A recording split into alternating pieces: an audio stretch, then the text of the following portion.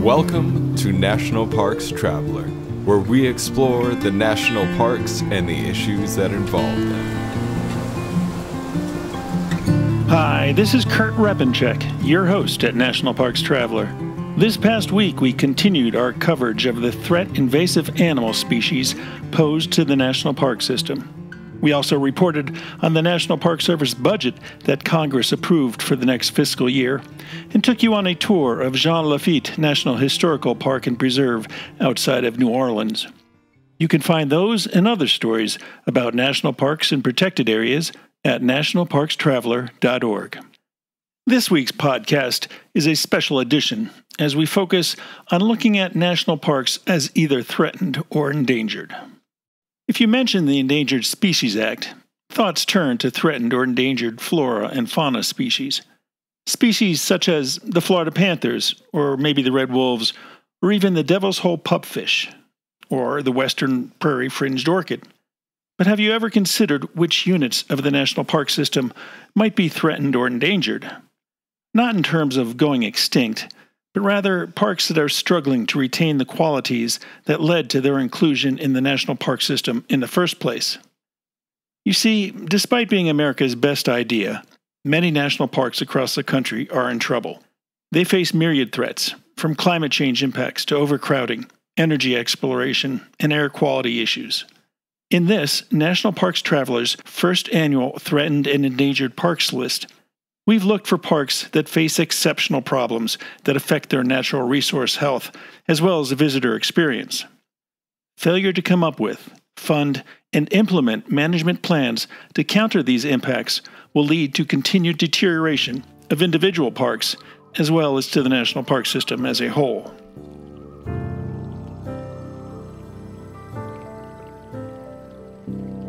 The North Cascades Institute has a large portfolio. It's an environmental learning center, training center, conference center, and leadership center, all set in the splendor of the North Cascades National Park Complex. Learn more at ncascades.org.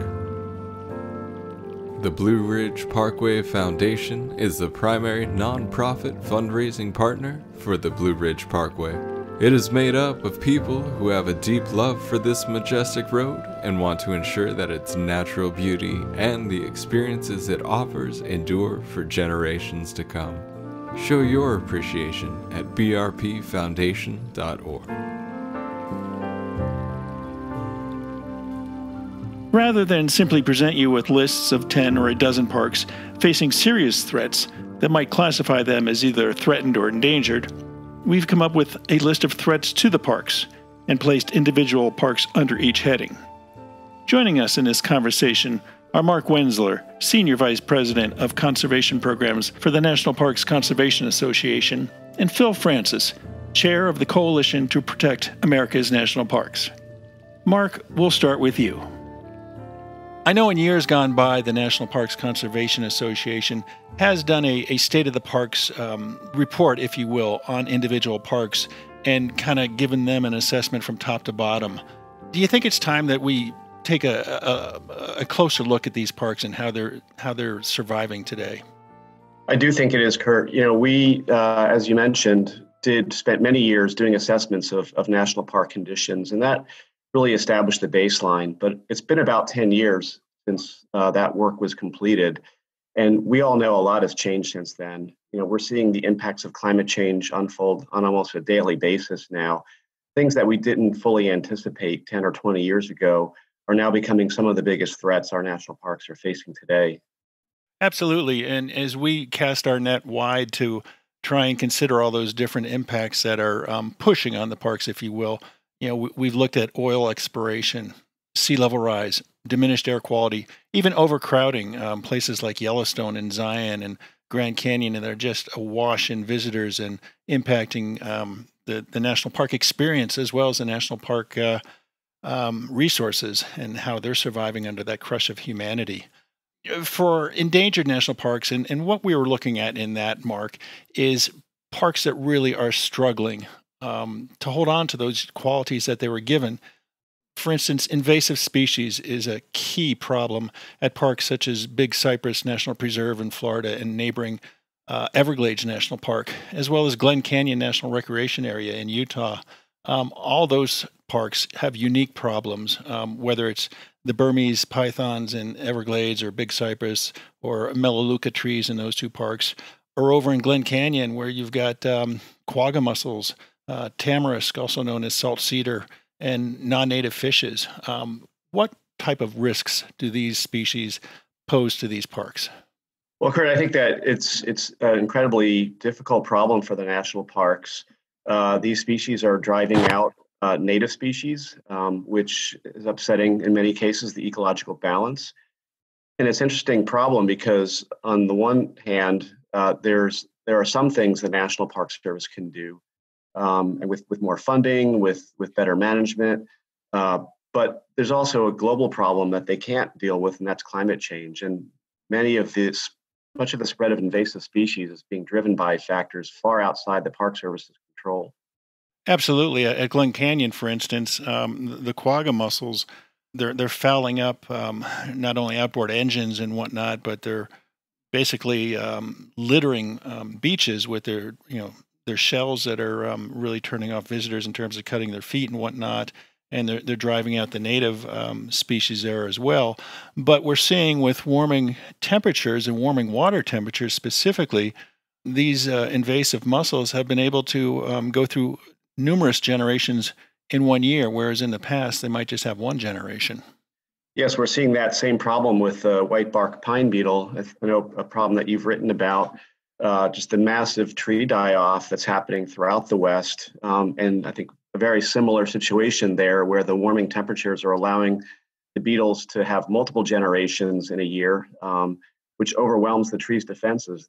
These aren't an invasive species, they're a native species, but the warming temperatures have really upset the balance. The trees used to be able to, they've sort of co-evolved with these bark beetles in a way that they were able to fight off one generation of bark beetles, but 2 or 3 generations that we're now seeing in 1 year is just simply overwhelms the tree's defenses, really contributing to this massive die-off we're seeing. We think Big Cypress National Preserve in Florida is perhaps arguably the most endangered park in the system.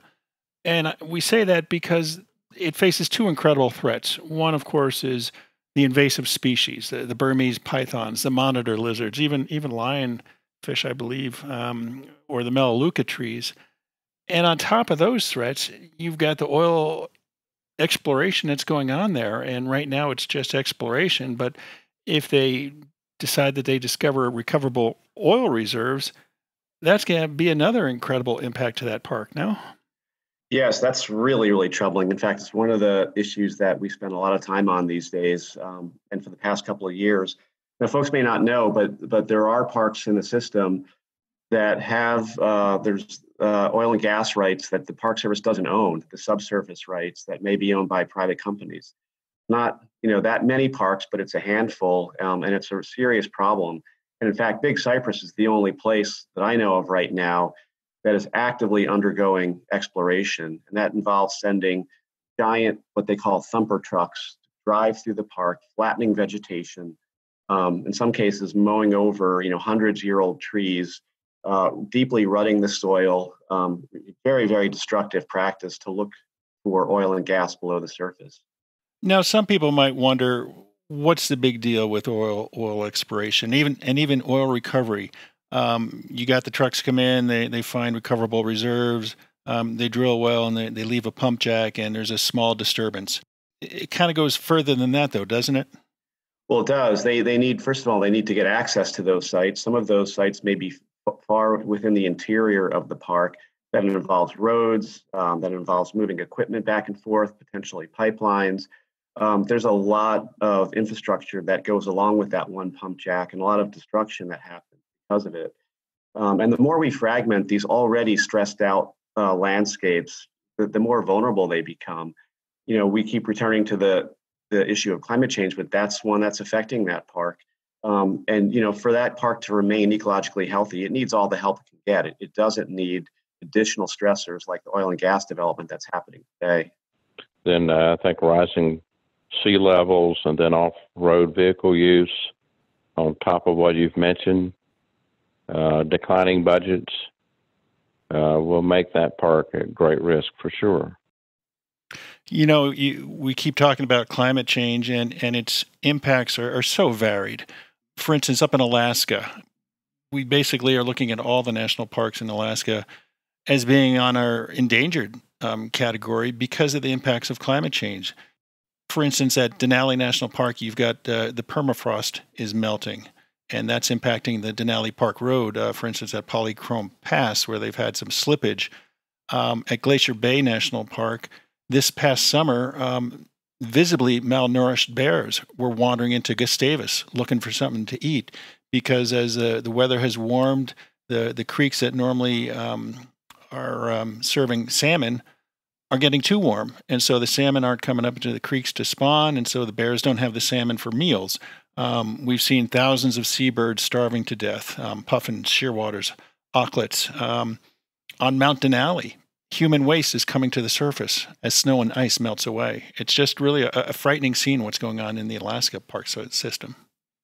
Well, that's right, Kurt. In fact, I was in Denali this past summer, and it was quite an incredible scene there. Very, very thick smoke from wildfires that the park has never really seen before. It's happening because of the warmer and drier temperatures that they're getting. And in fact, I got caught in a lightning storm while I was in the park. It was incredible. The sort of weather that they're seeing there now and the impact it's having on the park is unprecedented. Another impact of climate change is rising sea levels and more potent hurricanes and tropical storms. Sea surges are really getting incredible. For instance, back in September, we had Hurricane Dorian come up the East Coast and it basically shredded Cape Lookout National Seashore with a 9-foot surge of water that led to more than 50 breaches in the barrier islands of Cape Lookout National Seashore. Just something that we've never seen before. I mean, back in 2012 with Superstorm Sandy, as it came up the East Coast, it created one breach at Fire Island National Seashore. And now at Cape Lookout, we've seen more than 50. I think there were 54 reported breaches. It's incredible. Kurt, I grew up along the East Coast, the New Jersey shore, and there's still damage from Hurricane Sandy evident today, all these years later. We did a project with the Sandy Hook unit of Gateway National Recreation Area years back, where we worked with the park and the community to think about what can they do to protect themselves from these kinds of storms going forward, because we're all sharing those same fears about what the next storm will do, the parks and the communities that surround them, especially when it comes to barrier islands, as you've mentioned. We're in totally uncharted territory. There's no telling, what storm is going to be the death knell for some of those barrier islands, and they may not come back. There was a report I saw the other day at Cape Cod National Seashore. It's been reported that the outer Cape is losing about 3 feet of beach a year on average. That's nearly double what the rate was for thousands of years. And some people might think, well, that's just, a little less beachfront that they can walk along. But you've got other problems associated with sea level rise and storm surges. You've got overwash. You have loss of habitat for migrating birds, loss of salt marshes to these rising sea levels. And you just look up and down the East Coast and, you've got Cape Cod National Seashore, Cape Hatteras, Fire Island, Cape Lookout, Cape Canaveral, all these national lakes, all these national seashores exposed to pretty much the same problem, although at different degrees. Well, yeah, and another one that's impact that's really concerning is nesting sea turtles. As we lose, that's some of the most important habitat down at Hatteras and the Outer Banks of North Carolina. If we lose those barrier islands, if they erode, if we lose the dune systems that protect habitat, that's going to have a very serious impact on nesting sea turtles. And we would expect to see populations decline if that were to happen. Well, too, there's also the issue, I would imagine, of how warm it gets above the water, because as those eggs are going through incubation in the nest, the warmer the sand is, that influences the sex of the hatchling. And so you could end up with one sex more predominant than the other. And how would that affect reproduction going down the line? Well, I think you make an important point about sort of the cascading effects. You have one change that leads to many other changes. And ultimately, you have ecosystems that become incredibly stressed and potentially collapse. Okay, we're going to take a short break, and we'll be right back with Mark and Phil. listener, and reader support make National Parks Traveler possible every day of the year. If you enjoy Traveler's content, please consider a donation via nationalparkstraveler.org. Washington State is graced with 3 spectacular national parks, each different and special in their own unique ways. As the official nonprofit partner and the only philanthropic organization dedicated exclusively to supporting these parks through charitable contributions, Washington's National Park Fund has a mission to deepen the public's love for, understanding of, and experiences in Mount Rainier, North Cascades, and Olympic National Parks. Share your passion for these parks at WNPF.org. Dry Tortugas National Park, 70 miles from Key West, just very well might be the most remote national park in the lower 48. But when you arrive, you're surrounded by crystalline waters for snorkeling, kayaking, and relaxing on pristine beaches. There are sunken wrecks to explore, coral reefs swarming with colorful marine life, and history in the brick walls of a Civil War-era fort. The Yankee Freedom 3, departing from Key West, can get you there in a little more than 2 hours. Visit them at drytortugas.com. Acadia National Park is one of the 10 most popular national parks in the United States. It is also one of the smallest and most vulnerable. That's why Friends of Acadia exists. Friends of Acadia is an independent organization of passionate people inspiring those who love this magnificent park to make a real and lasting difference for Acadia. You can make a difference at friendsofacadia.org. Okay, we're back with Mark Wenzler, the Senior Vice President for Conservation Programs at National Parks Conservation Association, and Phil Francis, the Chair of the Coalition to Protect America's National Parks. We've been discussing the various threats and impacts to national parks across the country. Phil, it seems that year after year they're having to rebuild Highway 12 that goes down the length of Cape Hatteras. And so what position does that put the park managers in terms of trying to protect the parks against these natural events? Yeah, I think it's almost an impossible situation to be in. You'll never have enough money to restore all those roads, in a timely way. Throw Gulf Islands into that mix too. I mean, look how many times their highway is washed away over the years. It's not going to get any better for them. And then the heavy rains up in the mountains of North Carolina. Blue Ridge Parkway has sections of road that are washing away. It's $3 to $5 million to fix it every time that happens. So the managers are going to have declining staffs, less resources, increased pressure from the tourism economy, and so to try to manage those priorities will be enormously difficult.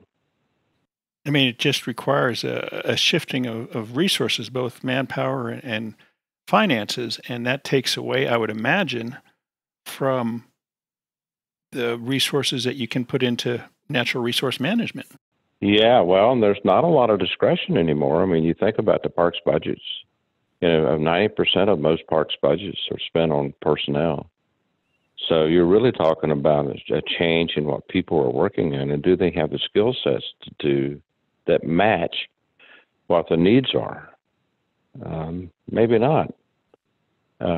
Where can they find additional funding?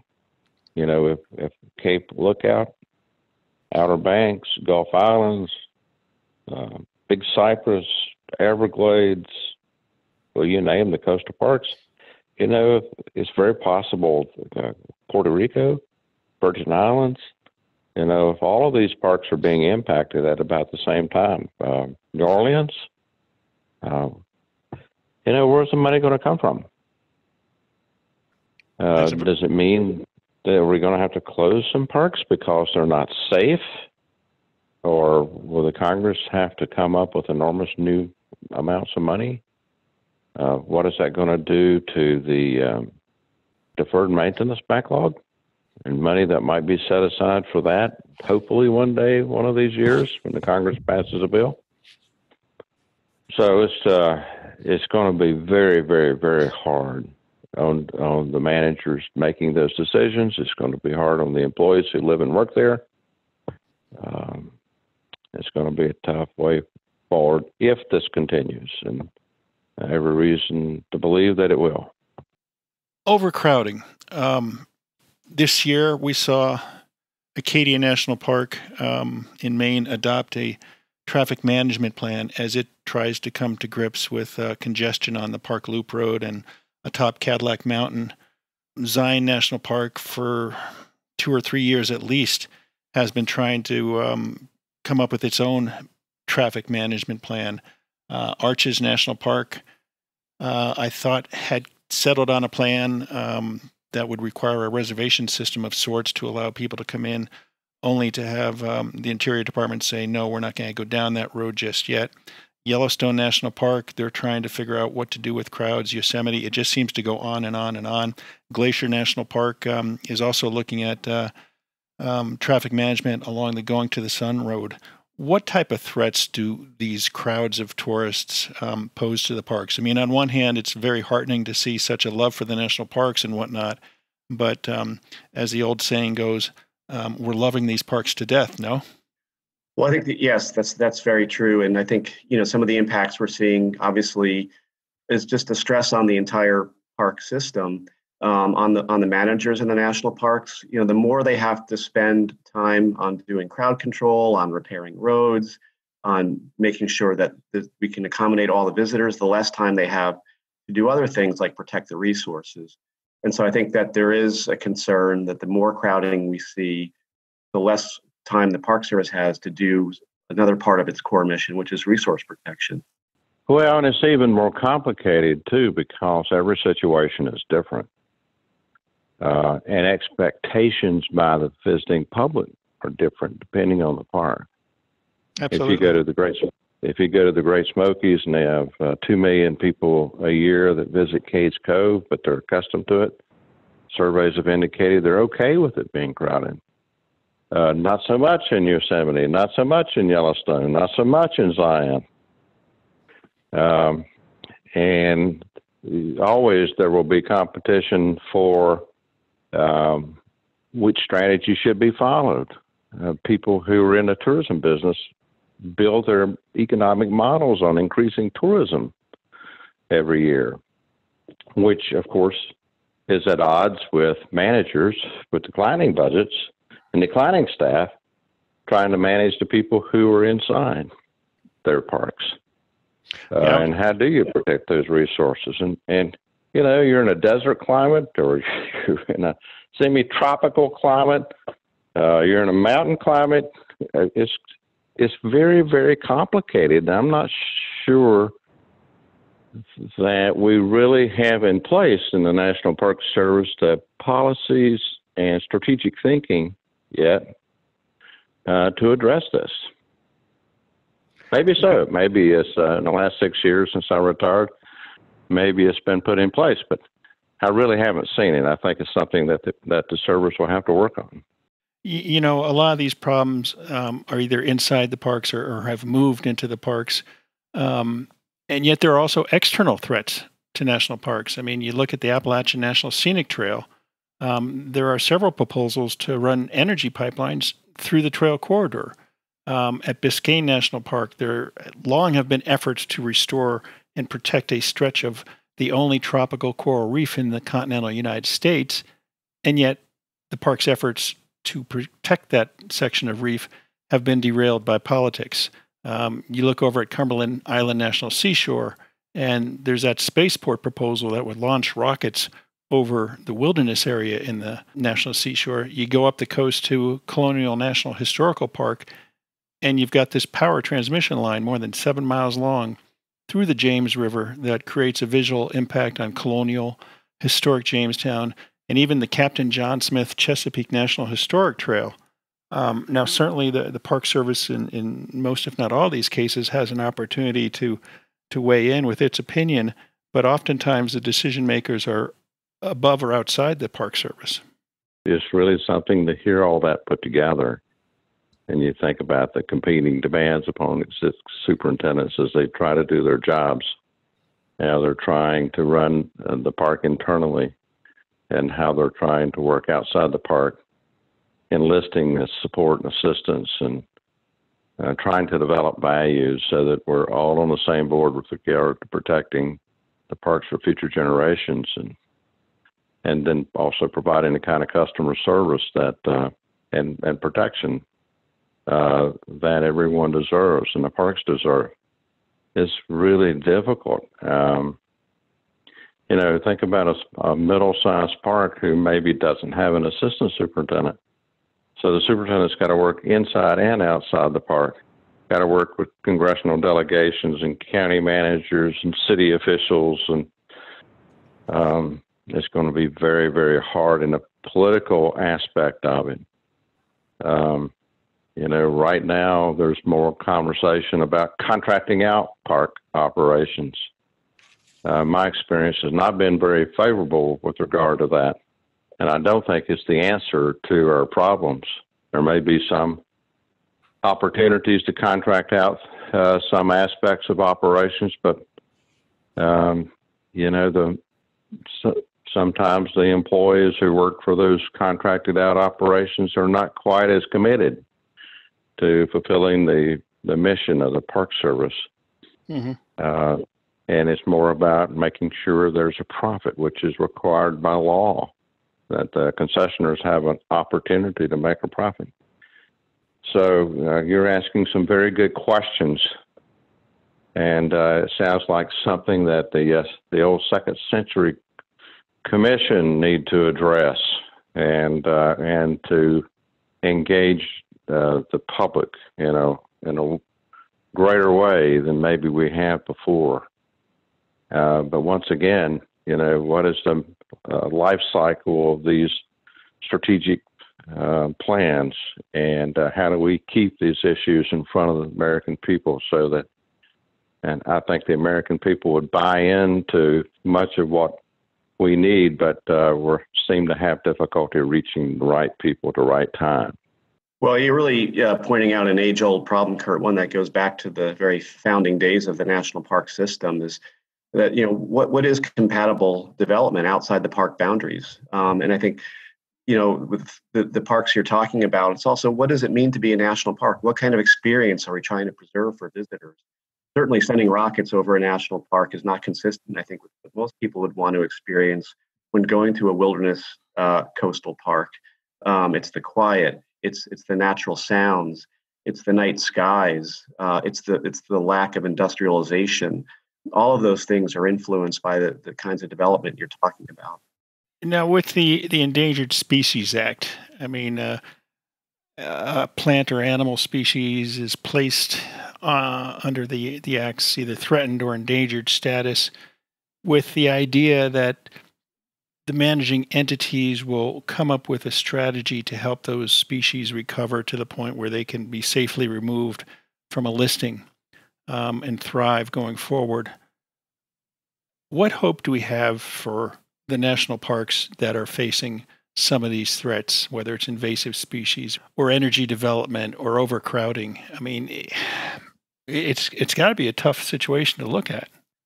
Well, I think there are some impacts that can last multiple generations. So it's really a question of time scale.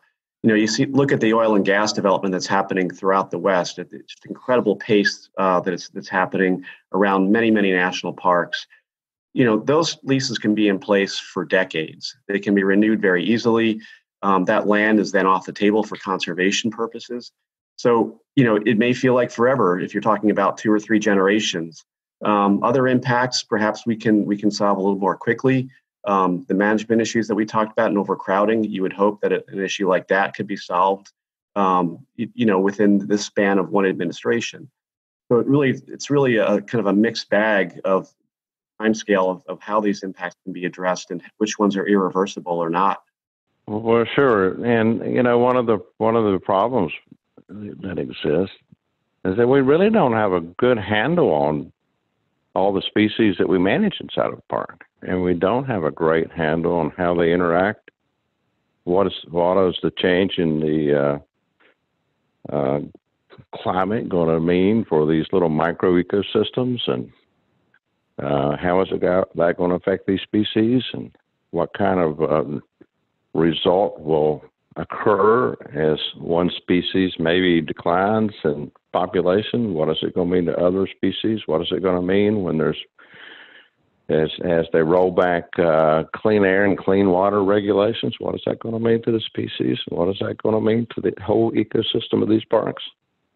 We need a more dedicated effort to resolving and identifying these issues and understanding how this world that we live on.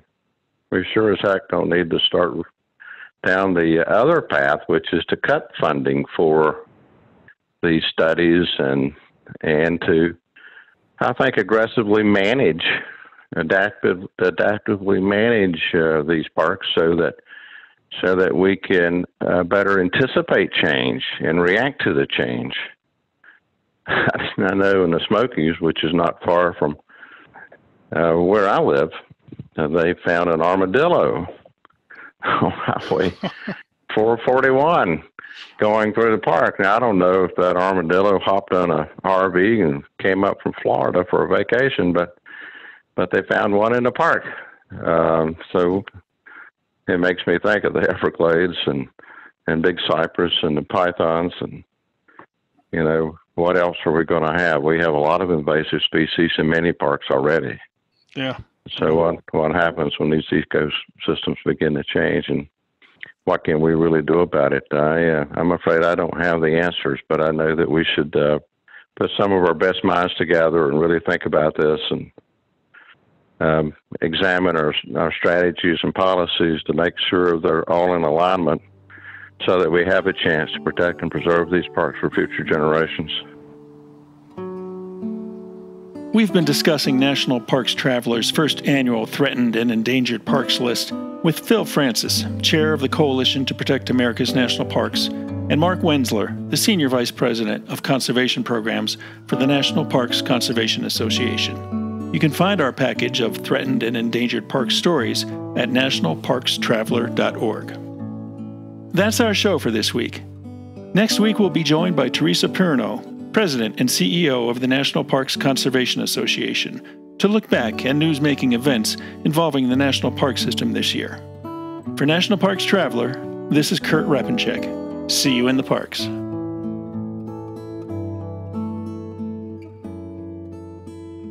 The Grand Teton National Park Foundation is a private, non-profit organization that supports projects that protect and enhance Grand Teton National Park's cultural, historic, and natural resources. By funding initiatives that go beyond what the National Park Service could accomplish on its own, foundation donors improve the visitor experience and provide benefits to the national park system for decades to come.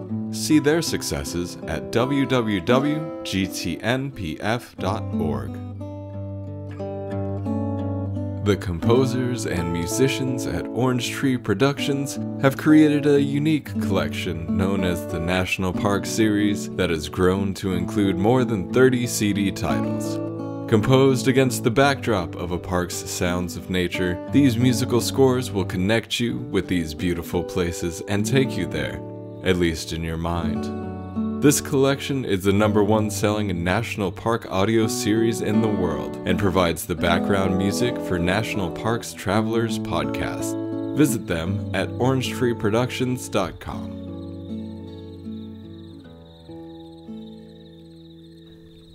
National Parks Traveler is a 501c3 nonprofit media organization that provides daily editorial coverage of national parks and protected areas. Traveler's coverage is made possible by reader and listener donations. Visit us at nationalparkstraveler.org.